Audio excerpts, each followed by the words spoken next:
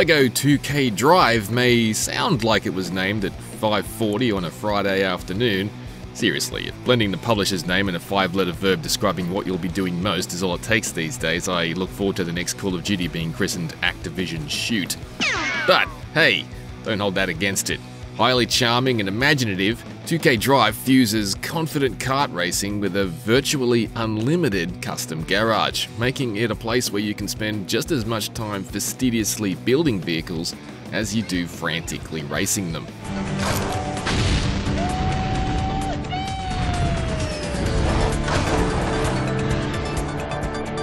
LEGO 2K Drive cribs from a lot of existing races, which makes it fairly easy to explain. Forza Horizon 4's dearly loved LEGO expansion rates as an automatic mention as a fellow open-world LEGO-themed racer, and they certainly both share the idea of having races and challenges spread out across the map to organically discover as we explore. However, despite that obvious LEGO link, 2K Drive is arguably more in line with Ubisoft's The Crew 2 and its hot swapping system. Vehicles in 2K Drive transform between street rides, off-road races, and boats as the terrain changes, complete with a satisfying brick-clicking sound effect. The ability to have multiple different trios of vehicles saved in your loadouts is very handy, though I would say the system is a little overzealous when set to shift automatically. The effect of your ride rapidly blinking from street to off-road and back again after spending just a split second on the shoulder is a bit manic. But you can turn automatic switching off if you'd rather swap manually. If you're unfamiliar with The Crew 2, Sonic and All-Stars Racing Transform's similarly mighty take on morphing motors may give you some idea of what to expect. Their brands of multi-terrain vehicle swapping racing around regularly crazy courses while blasting opponents with weapons are very alike. That looked like it hurt! 2K Drive definitely deviates from the Horizon brand of LEGO racing in terms of scale too. It's far more akin to Hot Wheels Unleashed in this regard. That is, there's an effective feeling that bucketfuls of LEGO have been assembled within life-sized environments, with huge non-LEGO items like tools, tyres and tree roots scattered amongst colourful plastic dioramas in each of its 4 separate open worlds. Look at that castle. I wonder what it costs to heat that place. Unfortunately, 2K Drive doesn't nail this toy-sized idea quite as consistently as Hot Wheels Unleashed does. The lighting isn't as convincing, and the illusion is occasionally disrupted by items that feel out of place at the scale it's trying to suggest, like, say, miniature real leaf litter that should have been life-sized. Also, unlike Hot Wheels Unleashed, 2K Drive doesn't measure distances in centimeters or inches, which is a slight shame because it's those last pieces of attention to detail that would make a pint-sized toy racer like this really sing, if you catch my drift. Couldn't have drifted better myself. On that note, drifting is executed in a slightly peculiar way in 2K Drive, and by default it requires us to hold both the brake and throttle at the same time throughout an entire drift. It's actually very easy to grasp, but it does feel a little odd to have the brake squeezed fully down for considerable parts of a race. It's possible to switch to a more typical tap-to-drift mechanic, but that's a little less predictable, and I have found my drifts ending prematurely, leaving me to battle understeer or jam down the brake mid-corner to get another drift going. But that said, the sensation of long, high-speed power slides is well translated by 2K Drive's handling model.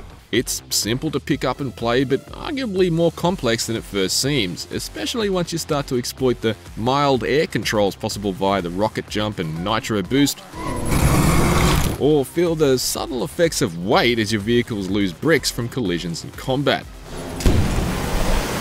In a clever touch, crashing through trackside objects will replenish the LEGO in your own damaged ride.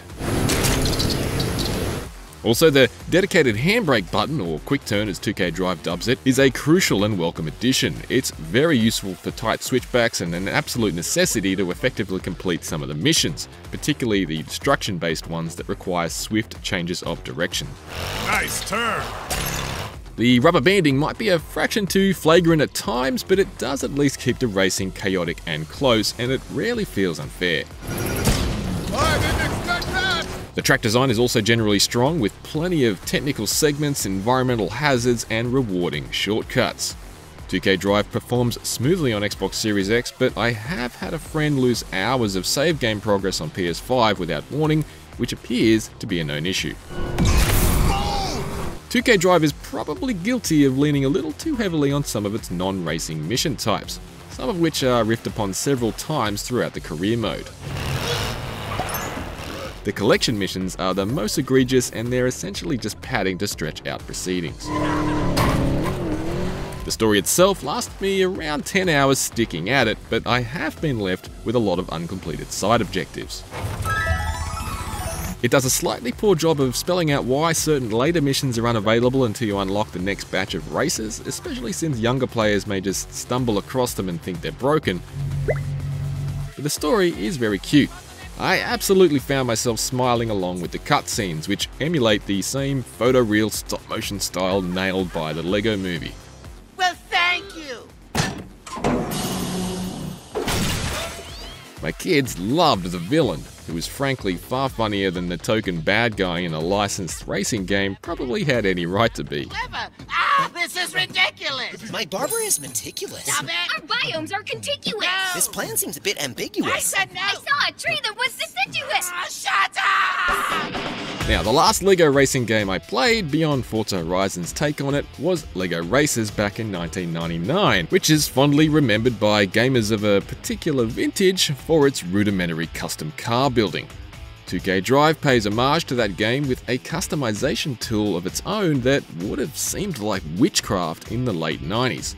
Seriously, if you can dream it and it fits in the allocated space, you can build it. It's honestly quite remarkable. In fact, my stats tell me I've spent more time building than I have driving. The amount of options and controls was a little intimidating at first, but after a few hours I felt quite comfortable relaxing and piecing together my first project, which became a chunky caricature of Mad Max's iconic Interceptor. Shut the gate on this one, Maxie. It's the duck's guts. Snapping pieces together is occasionally finicky, but generally it's very cooperative. Pieces can be painted in any color you want, whether they're officially available in the real world that way or not. You can group pieces, duplicate them, mirror them, and make fine angle adjustments. You can even delete and add pieces without pulling entire segments apart, like you'd have to do in real life. A range of pieces are held in reserve as rewards or available to purchase for credits from the in-game store, meaning you may not be able to perfect your build immediately upon booting up. But the customization system in 2K Drive is nothing short of excellent. It's not mandatory to spend a bunch of time here though. If you don't want to start from scratch, you can edit the existing models for a head start on builds.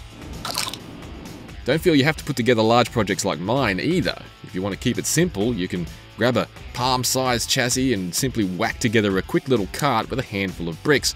It takes you back to the time before the turn of the century when music was good and The Simpsons was funny. Pound it! Oh, don't pretend like you don't get my abstract Gen X references. I'm not old. You're old. Gah! Moreover, if a meathead like me is able to put something like this together after just several years of riding shotgun on my son's Lego building, imagine what true Lego experts are going to be able to assemble. Finding that out is where 2K Drive stumbles though, as the ability to share creations is not available presently. It's been clarified that custom vehicle sharing is a feature that will be included in a post-launch update, but what form that takes is a mystery. Will it be limited to friends? Or will there be an in-game browser to see the best models from anybody? I hope it's the latter. What's particularly unfortunate is that an in-game microtransaction store has apparently taken precedence over players sharing user-generated content, especially considering the prices of the content in it seem very high relative to the payouts of in-game currency I've received on the way to reaching the end of the story. Personally, I'm not interested in anything but more brick types to make my own vehicles, which have been cheap enough to pick up with the credits earned simply from playing. But I don't doubt there'll be kids conned into hassling their parents for credits. How will an ability to disseminate free custom vehicles work in concert with this? I know people are going to build some amazing stuff, and I would like them to be able to share it. Oh my cogs, you assembled a rocket. Nah, I don't know where that came from. Probably would have been a pretty good idea though, huh? Oh well. 1 part The Crew 2, 1 part Mario Kart, and 1,000 parts Lego parts, Lego 2K Drive is a wild and whimsical, all-ages kart racer that's buried itself under my skin like the pointed edge of a rogue plastic brick underfoot in a messy kid's bedroom. Better still, it's one that embraces the total creative freedom real Lego affords like few games before it, with an incredible custom vehicle creation tool that's just about worth the price of admission alone. The current inability to share those designs with others is disappointing, particularly in the shadow of another tedious microtransaction store, but Lego 2K Drive is certainly the fastest and funniest way to rock out with your blocks out in recent memory.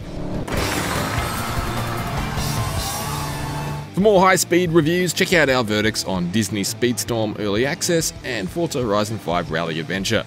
For everything else, stay on IGN. Just try not to pass out! What? Read!